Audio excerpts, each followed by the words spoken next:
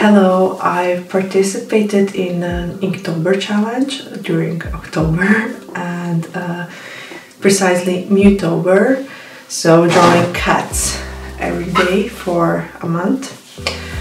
I'm a bit sick of drawing cats, but let's see what I did.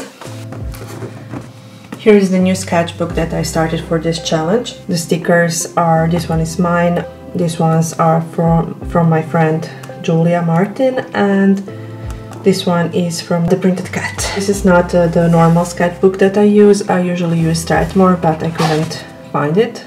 Here are my Meowtober goals. The first one was to learn how to draw different types of cats. My personal goal was to use art supplies that I don't normally use, and bonus points if I actually get rid of some of it. To challenge myself with free drawing, because if I'm drawing pet portraits, then I'll usually just copy the line work of the photo, which I don't think there's anything wrong with that. It adds to it being more realistic. And yeah, the last one is to have fun, which I did. So, the first prompt. Initially, I thought that I will do like one realistic, semi-realistic, I know it's a bit wonky, but one realistic drawing or painting and one in my style. I've soon given up on that. I love this guy, and I love this guy in reality. This is Picard, my companion, my familiar. I drew this with free hands and so without any, I wasn't copying, this is like me just drawing. I mean, I can see it's wonky, but it still looks a lot like him. I do recognize him, so that's fine. And also I've used gouache in this one, so that's a bonus point for me. This one, the prompt was Turkish Angora. I've used inks for this, and okay, I like it. I used to draw like all the time with inks, but I don't know, I just kind of grew out of it. This is the Chartreux, I'm going to say Chartreux cat. I'm not sure if I'm pronouncing that one correctly. This is with gouache and inks, and yeah, by this one, so the second one that I did with gouache, I've discovered how much I hate gouache. I don't know, I have the Himi gouache set, and I don't know if that's only the problem with this set or if I just don't like gouache. Yeah, okay, so this is the only cover up that I did. This is the Devon Rex cat. I'm going to show you the original just to, you know, be perfectly honest with you. So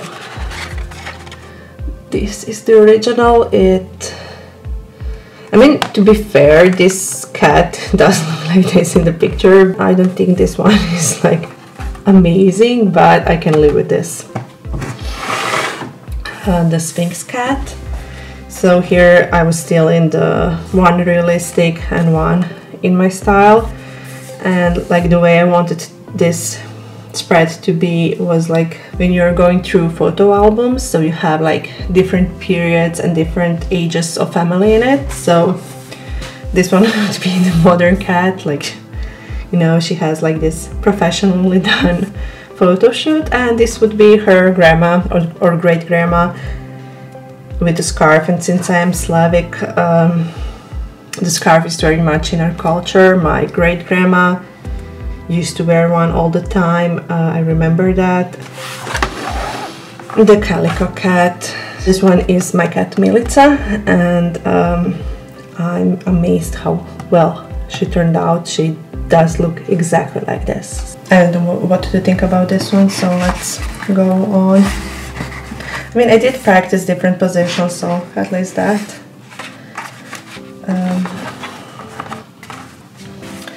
The Siberian cat. I will try to find a reference photo for this one because they look more or less like this, and it's super funny. The Bengal cat. So this one, the prompt was white cat, and it's actually, I know I'm not too crazy about the cat, but I like the setting and I like Olivia, my daughter, when she saw this one, she was like very sad. Oh, where's the Kitty's grandma? Does she live with the grandma? Where is her grandma? Like, what grandma? This is the tabby cat, and like funny, actually the prompt was tiger, and like since in Croatian we call tabby cats like tiger looking cats, so I was, oh yeah, you know, this is the tiger cat.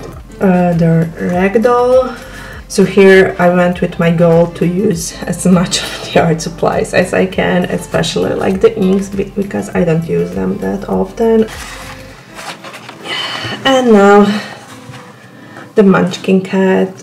I know he's super wonky, I just didn't have like the patience to do his head the justice he deserves, but I do think that I will just cover this piece of the paper and like draw him a new head, but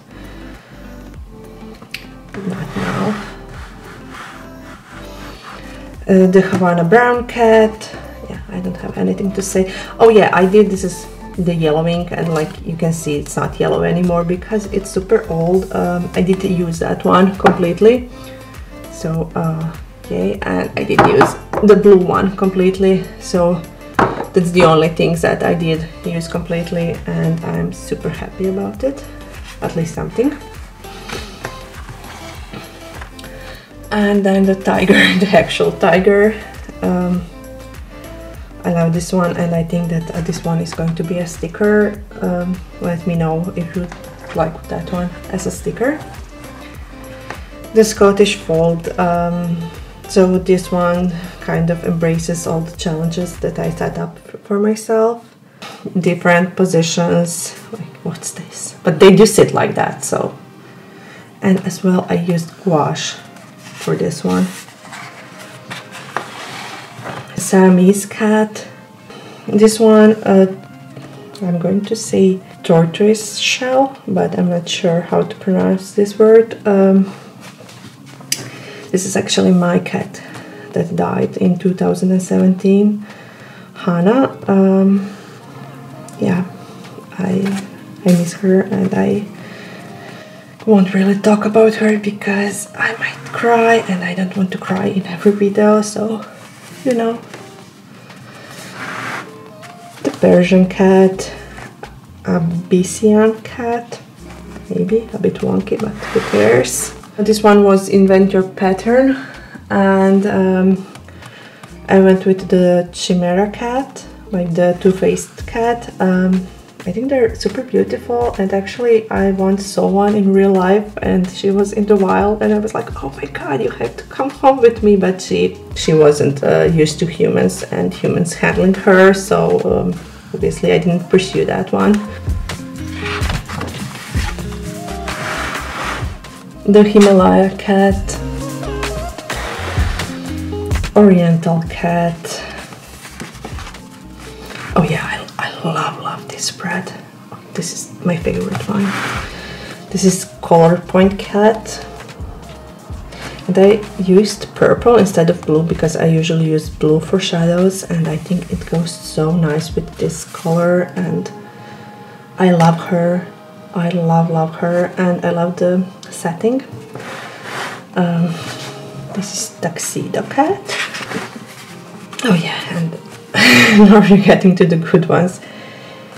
The Singapore cat, and I actually hate it. Like while I was drawing it, I was like, oh my god, like why did I do this to myself? I hated her.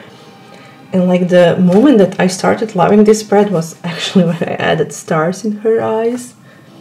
I think this is this, I don't know, maybe I will say this one is my favorite.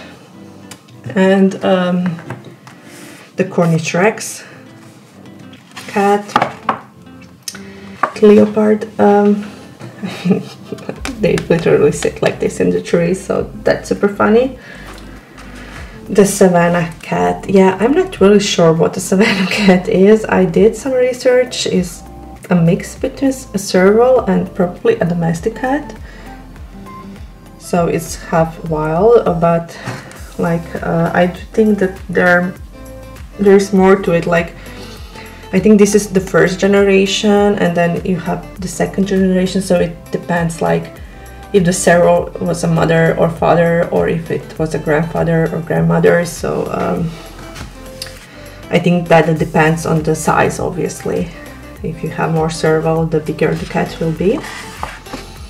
And yeah, the black cat. And I wanted to make this one. This is for Halloween. This is the last prompt. I wanted to make this one look like the cat is possessed by the moon, and like you see the light coming through it a bit and reflecting off it, and like the eyes are reflecting, so they look possessed. And yeah, that one is the last one. That's it. Thank you for watching. I'm a bit fed up with drawing cats, so I don't think that I'll draw them in the next month or so. I did this, and I did the last spread for my last video was also about cats, and I did want to do this in your style this month, and some collaboration that I have with colorista, so I did cats for them because, you know, I was drawing so many cats already, so why not? And yeah, thank you for watching. Let me know if you participated in an Inktober challenge, and see you next Monday. Bye!